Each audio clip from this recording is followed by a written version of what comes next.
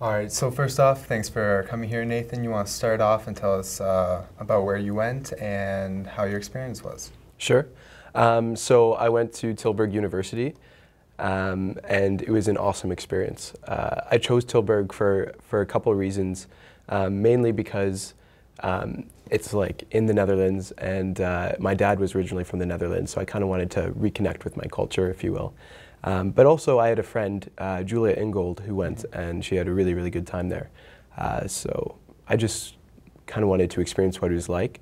And it was also like really centrally located in Europe, so I thought it would be an awesome chance to travel around a bit and check out local countries that are nearby. Cool. So a lot of times when people go to different countries, they experience culture shock and language barriers. So did you have any problem with that when you went over?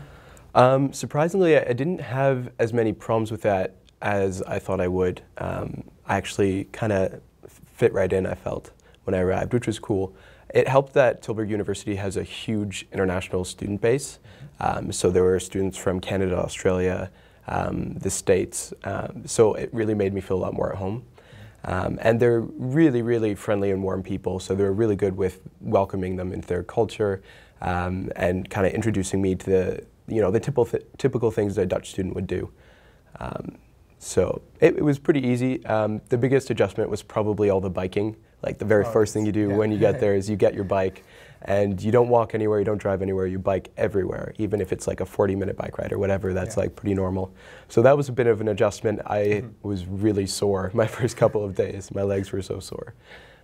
But that was the biggest one. Well, yeah, you adjust. So, okay, so universities, they typically have orientation programs. So what kind of things did you do the first week to kind of make new friends, learn what's on the campus, things like that? Well, beforehand I had to pre-register for their orientation week, which was called Top Week. I believe it was another like €70 or something on top of it, but definitely well worth it.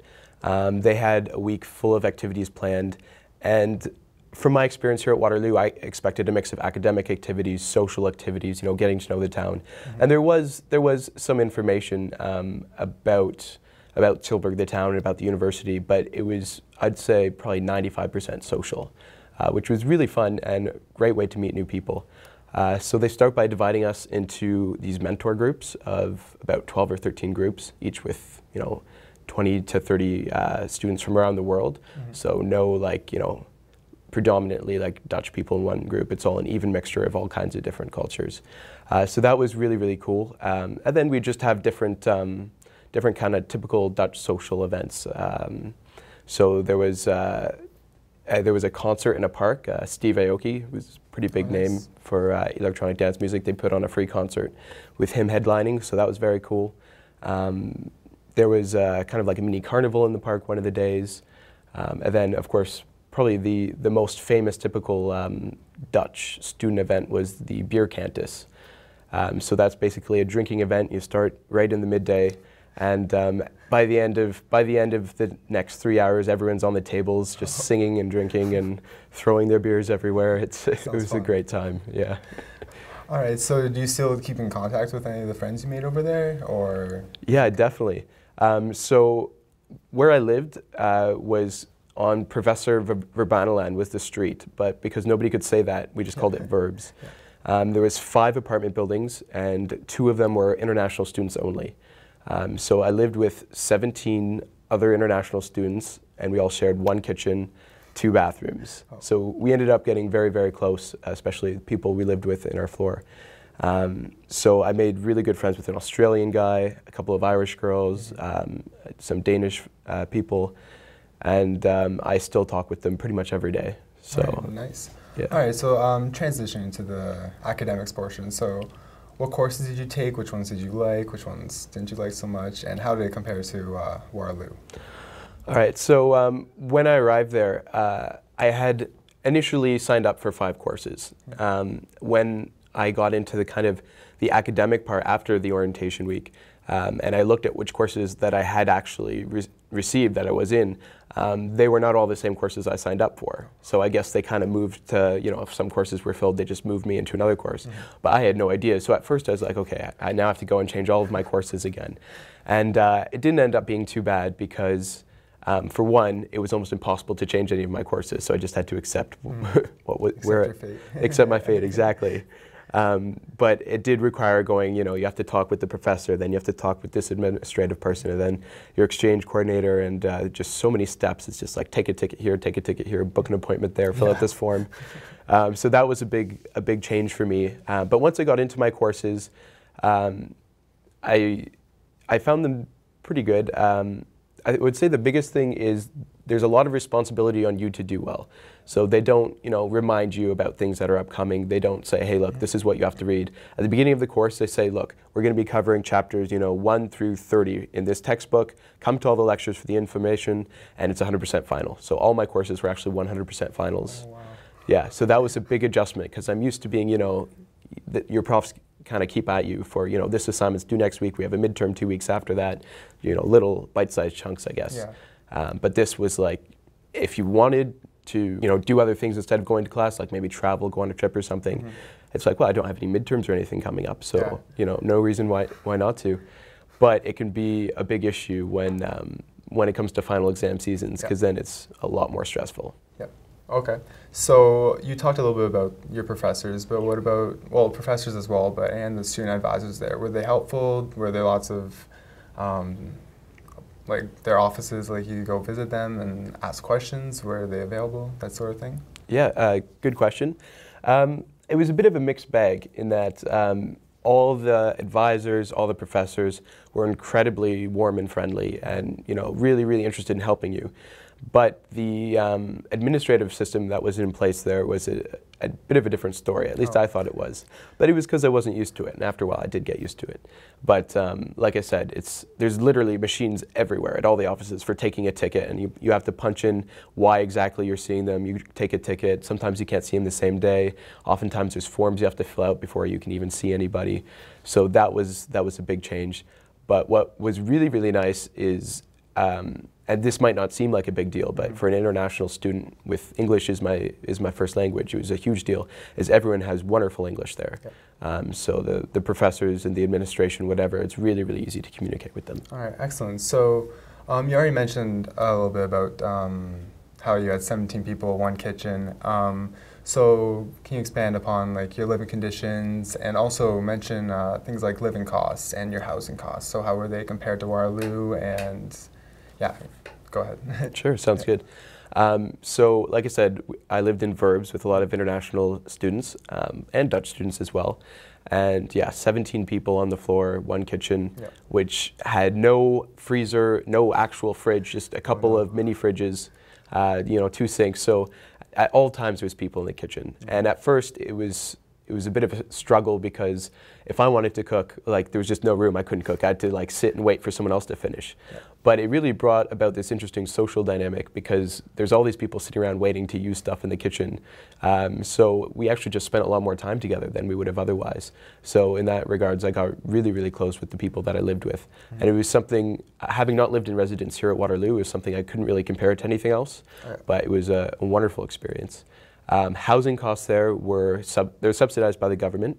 So what would normally be €550 per month was €350 per month. Oh, nice. Yeah, and that's no taxes or anything on top of that. That's all included, which was phenomenal value. We had a cleaning service there, and they did a really good job. Came in 3 days a week to clean everything up, and there's often quite a big mess. So definitely got our money's worth out of that.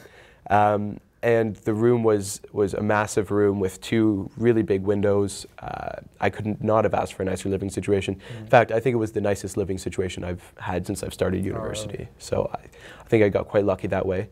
But for prospective students looking to go to Tilburg, make sure you get in the housing early because it usually books up within the first hour of becoming available. So you have to really get on it. Otherwise, you have to live in town and you have to bike to school. All right, so how much would it cost, say, to go out for a meal, and what are also some foods you tried Dutch cuisine? Dutch cuisine isn't something that, I'm not sure if cuisine's the right word, but they do have, there's all these like Dutch little snacks, like oliebollen is like a big thing, especially around Christmas. And then the friet met mayo, fries with mayonnaise, is huge. I guess equivalent to our poutine would be French fries with with mayonnaise there. So the cost of eating out is actually quite expensive. You're looking at probably 15 to 20 euros for a standard meal, which, you know, at $30 plus Canadian is really expensive. But that kind of contrasts with going to the grocery store there, because a lot of the shops it's very competitive, so prices are very, very cheap. So especially for dairy products, like a liter of milk was 80 cents, like ridiculously cheap. Like chocolate bar was 39 cents. Chocolate milk, which was kind of like a staple of my diet, was always less than €1 for like a liter or 2 liters. So overall, the food prices were significantly cheaper than in Canada. Good, good.